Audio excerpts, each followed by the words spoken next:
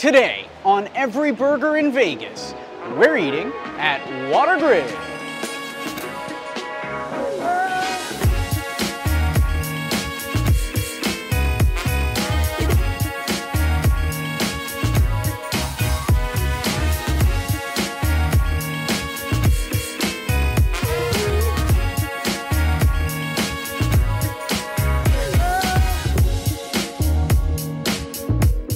Watergrill is in a Caesars Palace Classic location. A couple restaurants have rolled through here.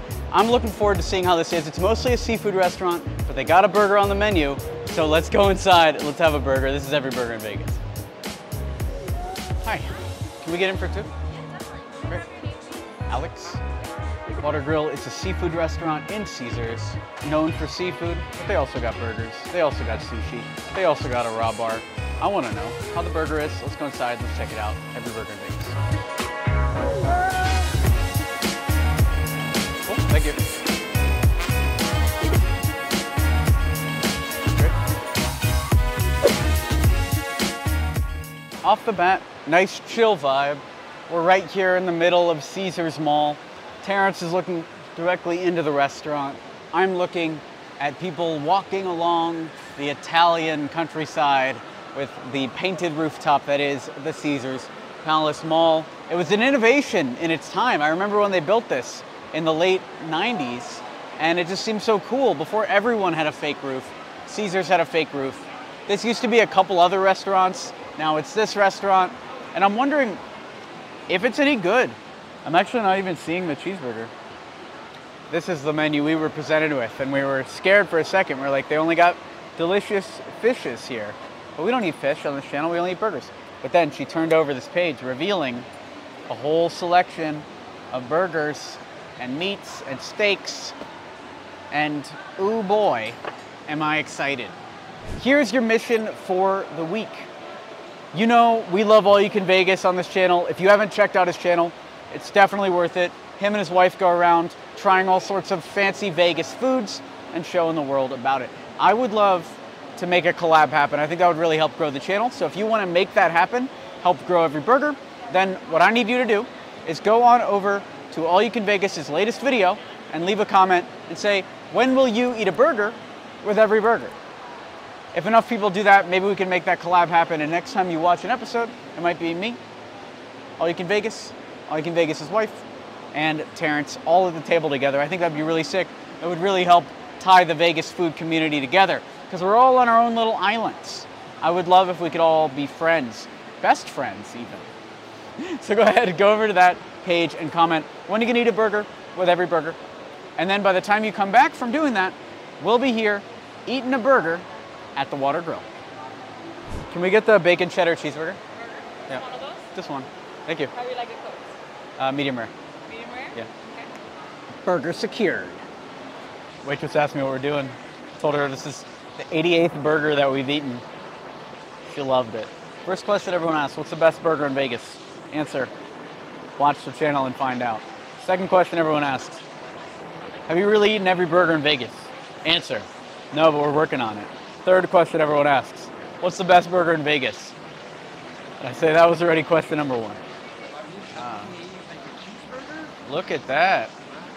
The bacon cheeseburger from Watergrill. Look at that. Off the bat, you can tell it's a moderately loose pack, not a tight packed patty, which is good. The looser, the better.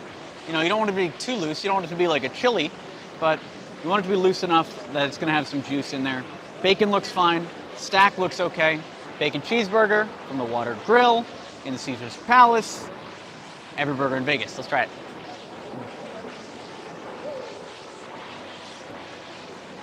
It has really thick cut bacon and a remoulade sauce that's on top that makes it taste like seafood, heavily of seafood. I'm still tasting it like shrimpy type of lobster tail type of taste. But in order to properly give the rating, you know what we have to do. Let's tear this baby apart. Still, aftertaste in my mouth is of fish. The bun seems fresh enough, grilled, crispy. The sauce has a nice sourness to it, although I don't love how it matches with the burger itself. It tastes like a cocktail sauce, like something that you'd put with some shrimp. Now we have the lettuce, looks like a butter lettuce. Good, clean, fresh produce. Same with the tomato, it looks like. Not mealy at all, fine. Red onion. Same, the produce buyer is doing their job. Chewy. Thick cut, chewy bacon, like you'd get at a high-end breakfast place. And the cheese is a cheddar cheese. Nice, well done cheddar. I could eat a lot of that cheddar. That's good cheddar cheese. Now on to the patty. We've got well done patty, AKA overcooked patty. Not the highest quality meat, but also not Burger King quality, a little higher than that. And then onto the bottom bun. Bottom bun is a little soggy from the top burger. You can see under here there's a nice ring of grease underneath the burger. And that grease is just liquid that has basically liquefied the bottom bun. Liquefied the bottom bun. You know, rating on this burger, without the sauce, it might be good. But with that sauce, making it taste like shrimp, making it taste like seafood, and being a burger at a seafood restaurant where like you're gonna order it because you don't want seafood, obviously, I'm gonna give it a 4 out of 10. They're trying their best, and they just didn't deliver, you know? Overcooked, and with a weird sauce. I don't know what to tell you, bro. That's kind of where we're sitting right now. Let's go into final thoughts.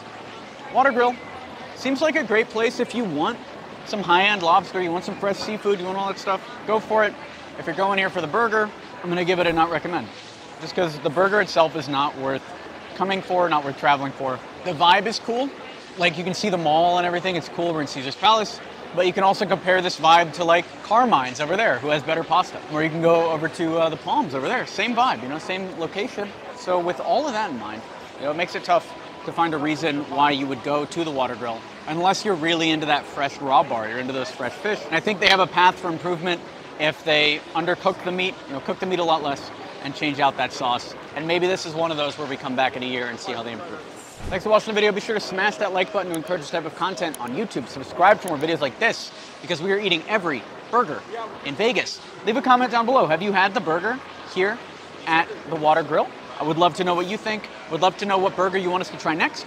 And then make sure you go out there and do your mission for the week to help grow the channel. We'd really appreciate it. Grab the Patreon, pick up some merch, help support the channel, and I'll see you soon.